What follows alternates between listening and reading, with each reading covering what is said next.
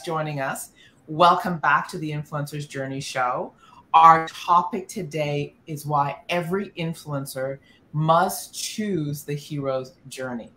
Why you must choose the hero's journey, because I know everyone here is an influencer in the making. It's a journey. It's in the process.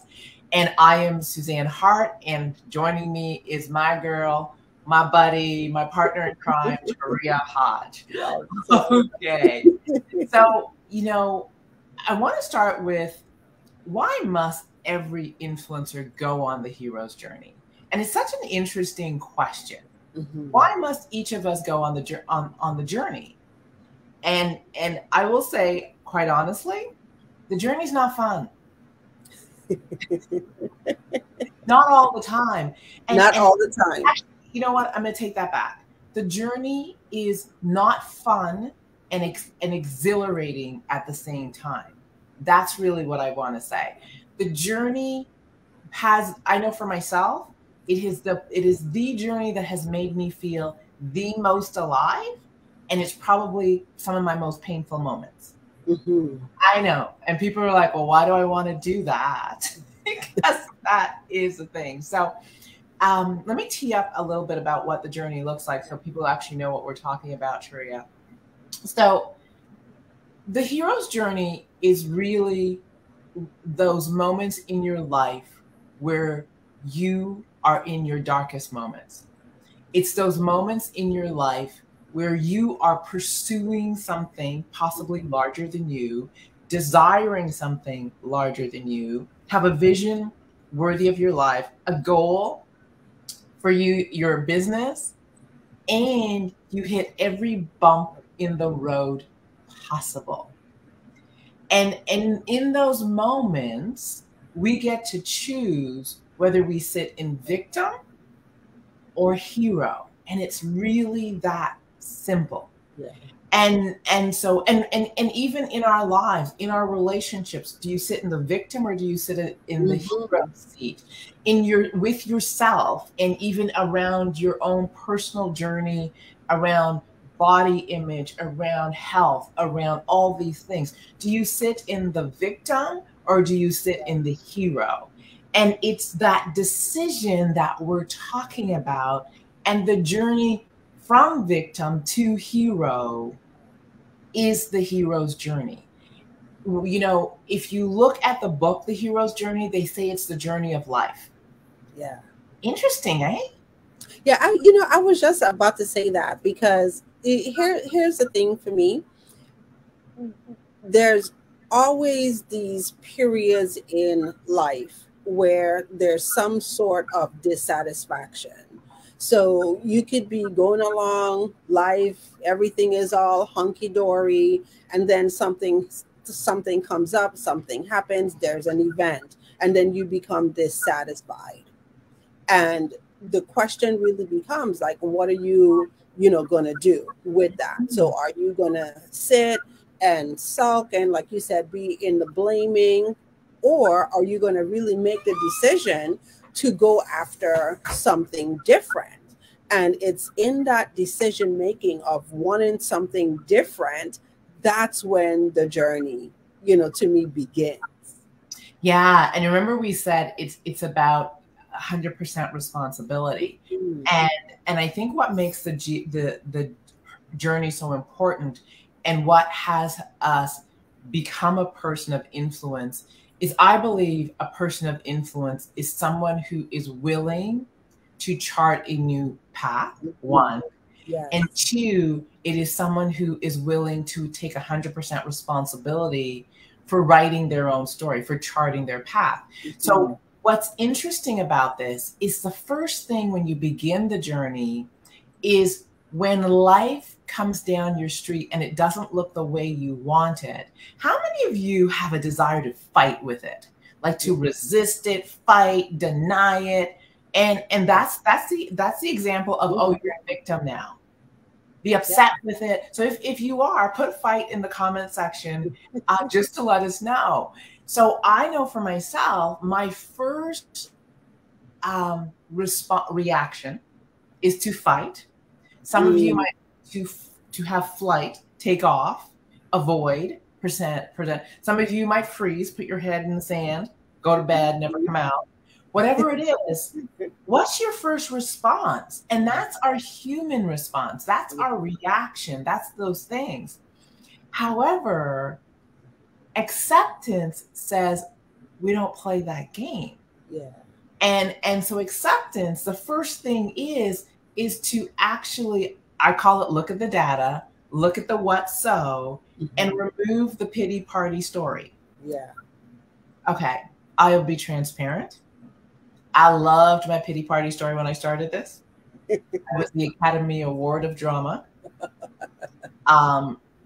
Yeah, I know, privately, Academy Award of Drama. Trauma, tears, upset. Oh yeah. Mastered it. And to give that up was hard for me. And why I understood it was hard, Sharia? Because what's left? Yeah, the work. What's left is accepting. So I had to give up the story and just look at the what was actually happening. So when I say give up the story of who I'm going to blame, who I'm going to shame, me. Give up the story of who I'm going to judge. Give up the story of finger pointing. Give up all the stories of avoidance. Give up all the stories that give me reasons. Give up all the stories that justify. Give up all the story. I have to give up all those stories.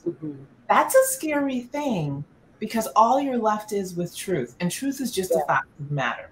Yeah. How about you?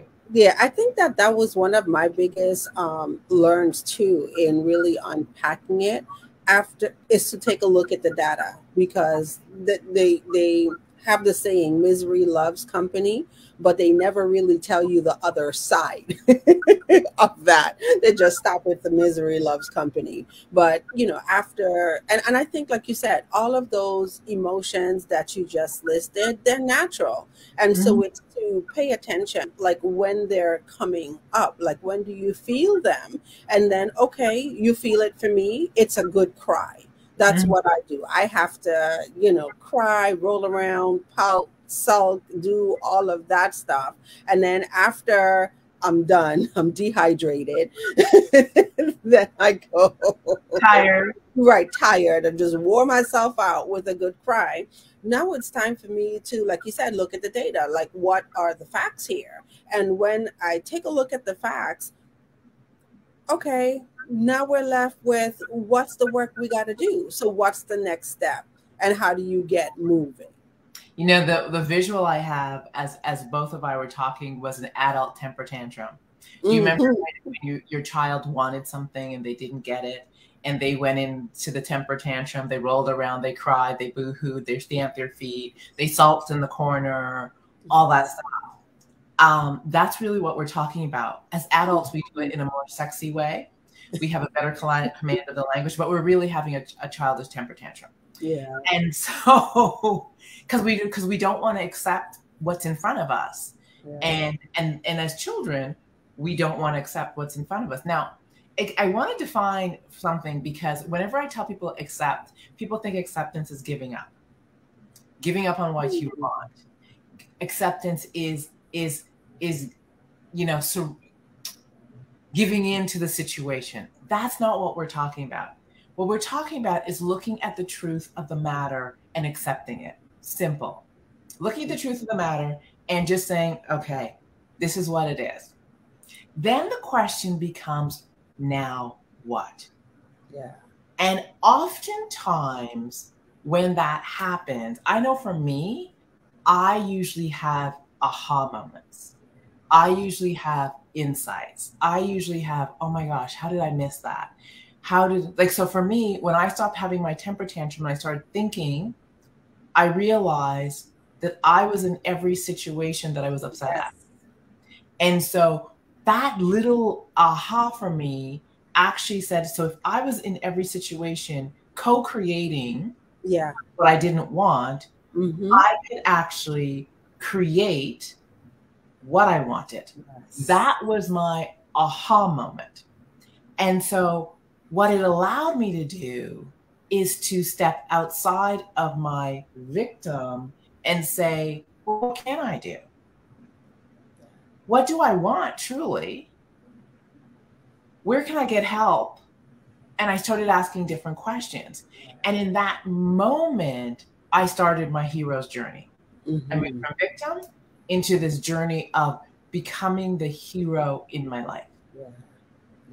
Yeah, and my aha was similar. Like I said, when my friend pointed out to me, and she simply said, "Well, you allowed these things to happen. So by not doing anything, I was also a willing participant, victim." Willing participant. I love Yeah, a willing participant because I sat there and did nothing, didn't say anything, went along with it. Oh, victim, victim, victim, poor me, don't know what to do. And then she's just like, no, there were things that you could have done. Okay, so let's now just take a look at that. So it's really, really good stuff. And one of the things that is standing out for me, the really cool thing, and we're bringing this back to being influencers. So this is one of the reasons why I love the idea of social media being your storyboard, because it's one thing to go through these experiences in private. But I think the real benefit is for, as we are going through and we're coming out on the other side, is to keep in mind all of the people who, can benefit, those that we are called to serve. Because oftentimes people are struggling. They are going through the things that we're going through. Like you said, misery loves company. But what they didn't finish the sentence saying is that, okay, like, there is a guide, there is a way out. So you just don't sit and commiserate in the misery. How can you move from the stage that you are to where you want to be? And then who's the person, or who are the people who are going to help you do that? So you're bringing us into the next question, is what makes the story of the hero's journey so important? And I want to open it up by saying, when the student is ready, the teacher appears, right? And it takes a moment for us to be ready. And sometimes, I know for myself, sometimes I have to hit the same wall 10 times. I have to fall in the same hole 10 times. I have to bang into the same situation a few times before I'm ready to change. I'm ready to shift my behavior. Invariably, whenever the student is ready, somebody appears, something appears, a book appears, the guide appears, right? So when a student is ready, the teacher appears. So the teacher appears. And what's really neat about, the story of the hero's journey is the reason we see the teacher often is because the teacher is the person who's been in a similar situation, and we get to learn from their wisdom. Yes. But this is the piece. Oftentimes the teacher is willing to share their journey and how they got their wisdom. And as students, as a student who's ready, we're like, that's what I am looking for. That right there. And so why the story of the hero's journey is so important, and why Trio's talking about it's so key to share these stories on social media, is your people that are stuck in the places and spaces that are hurtful. They are looking for you as you go through your journey to say, I have been there. I understand that, and I can guide you. That is what is the one reason why it's so important. I think the other part is, and I'm going to throw this to you, Taria, to just unpack a little bit. When we love heroes, right? Heroes inspire us. You notice we've been told fairy tales from a young age. Yes. Told superhero stories from young. We love movies where someone is amazing and rises and gets through something. We love those stories. Why is that? It inspires us. I think it inspires us because of possibility. right? So we always want to be able to hold on to hope or hold on to possibility. So sometimes when we are going through those dark and challenging times, it's hard for us to see what the end would be. Like if we Right. knew how to come out of it, then we won't be rolling around and crying and throwing these extensive, elaborate pity parties and inviting everyone. We were just like, oh, that's how you come out of it. But sometimes we can't see it, Mm-hmm. how to get out. And so I know for me, as I go through, my challenges and my journeys, that when I'm ready to come out, and I'm going to come back to that, when I'm ready to come out of it, it's almost like I'm automatically able to see who I want to connect with. And I'm just like, oh, that person has been through this before. Mm-hmm. Okay, the guide right there.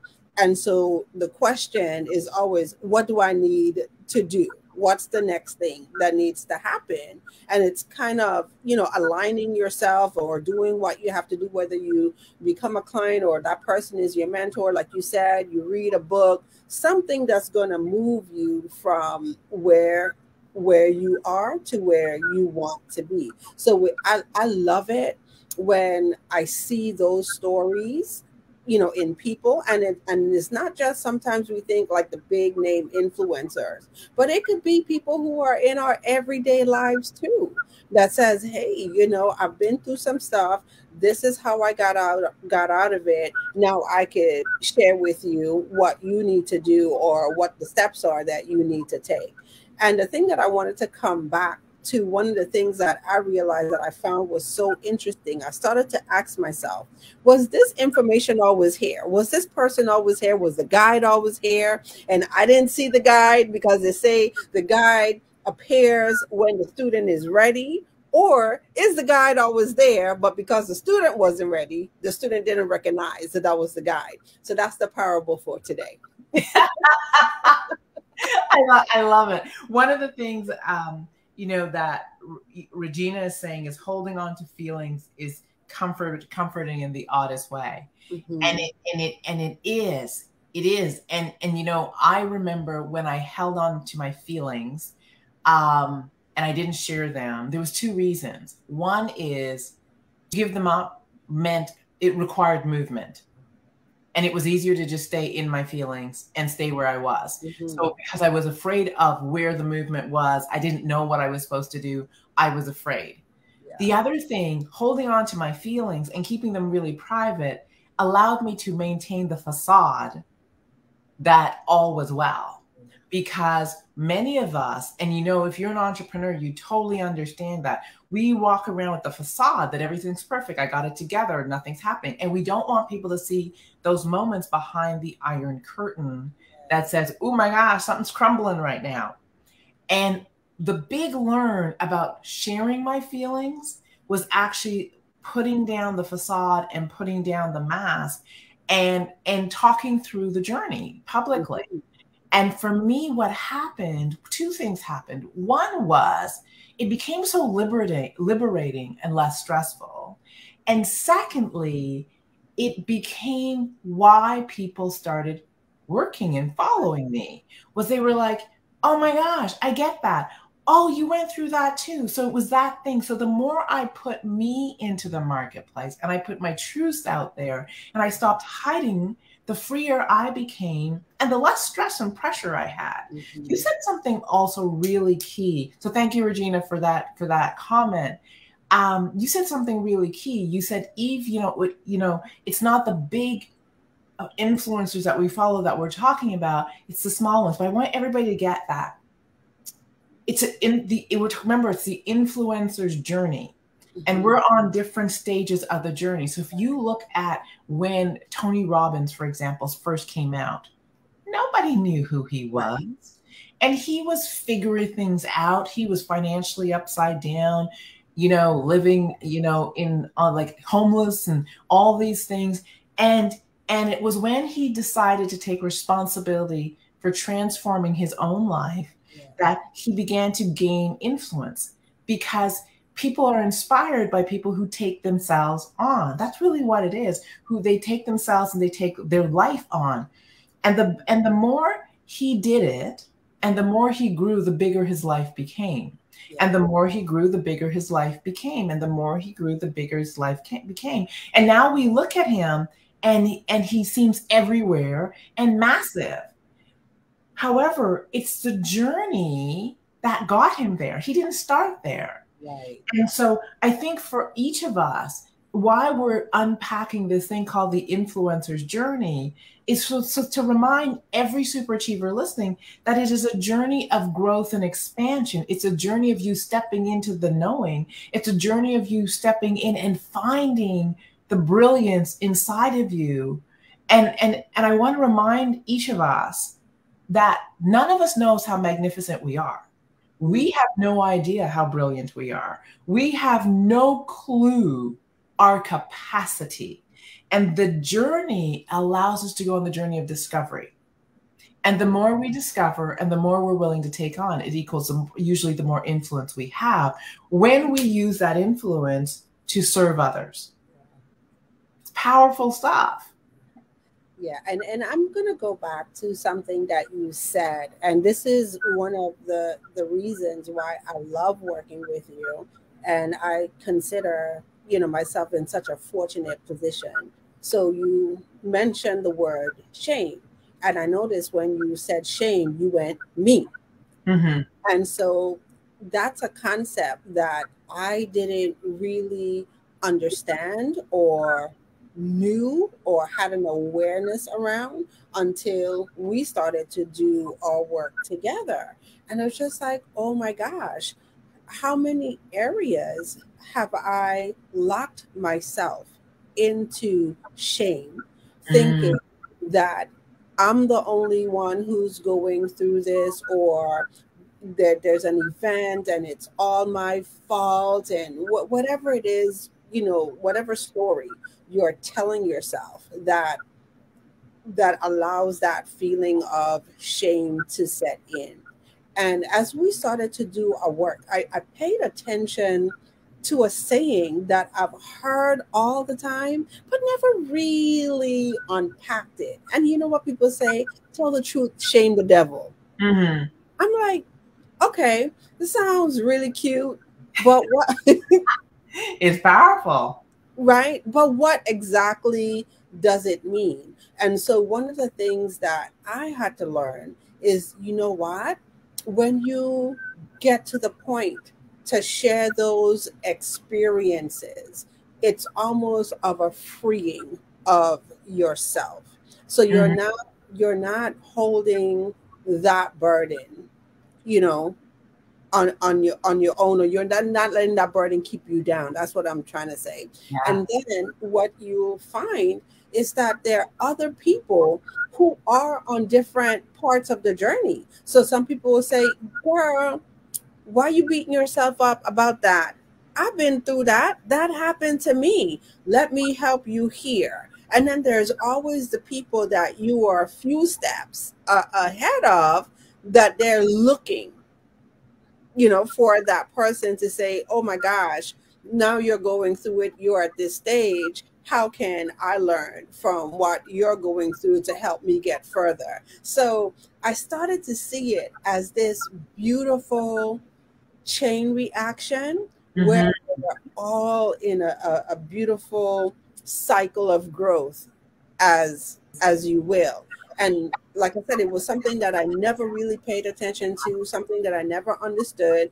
And you used the example of Tony Robbins. I remember when I first started marketing, I heard everyone talking about these stories and where they started from nothing and didn't have this. And I was just like, it is every entrepreneur going through, like, and I didn't get it. Now I get it. It's about and yes, every entrepreneur is going through, and every leader is going through, and I think that's the piece around it is I want to just look at leadership for a moment, which is our last question. Why is the hero's journey essential for leadership? And when we look at leadership in its true sense, not about what we do to others, but leadership is about who I become for myself and how I impact or affect others is really the piece. And the reason all leaders seem to be going through it is when you're up to big things, Right. you have big breakdowns. When you're up to massive things, you become quite vulnerable. And so, yes, there's a lot to talk about because every time I choose to expand my comfort zone, failure is inevitable as I figure it out. Massive things could happen, breakdowns are inevitable as I figure it out. So yes, influencers always seem to be going through it. They have stories of overcoming because that's the journey of growth. The growth can't happen without conflict. Growth can't happen without change. Growth can't happen with those moments where we sit in uncertainty. And so yes, we're always going through it. This is the piece, however, is that it is when we go through it and we come through the other side that we become a source that inspires those who want the same thing. And if you think of any influencer you love, there's something about them that inspires you because you want something similar. And they are now like the beacon of light. They show you what's possible. And you're like, wow, I want that. I want to be able to do that. They gave me hope. And so that's why this journey is so important. However, it's not a journey where misery loves company. Those people are the ones that are going to keep you small. It's a journey of those people who are publicly stretching, publicly growing, failing, getting back up, scratching their way to the top, figuring it out. And you want to say, I don't know where they're going, but I'm in that team over there. And those people have little tolerance for misery, loves company. Those people are like, okay, let's figure, like, it's like what your friend said, enough already. Are you done? Yeah. You had your moment. Let's figure this out. It's a different way of looking at life. Heroes always inspire.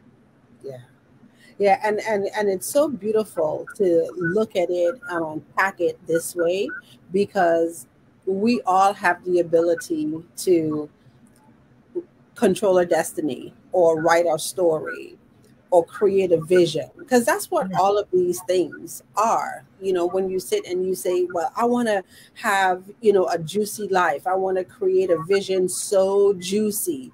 Well, that's the leadership part. Now that you have crafted that in your mind, like, what are the things that are necessary to get you to that place? And they're going to be challenges, they're going to be bumps, bruises, not so looking good moments, but it's all how we go through them. And I love, like I said, one of the things in working with you is always a definition of leadership. And true leadership isn't something that's affected on others. True leadership is how we lead ourselves through the world. So in those moments, how are we choosing to show up? What are we choosing to do? And how do we do that publicly to inspire others on the journey? You know, I was listening to Wayne Dyer yesterday, and I think the book I was listening to was Real Magic. And one of the things he said is that he said, you know, when you are in this place where you're ready to create real magic, is that you have an understanding that it's not the things, the goals that you achieve. It's not the things that you acquire where magic happens. Magic happens in who we are willing to become. Right? Magic happens in the experiences that take our breath away, the experiences where we come through something and become more. Magic happens in those moments where we're serving and touching and inspiring other people. And it's all about, who am I willing to be for this person? How am I willing to serve in this moment? And that's really the journey that we're talking about, allows you to be always asking the question, who am I truly required to become? Yeah, love it. Okay. Yeah.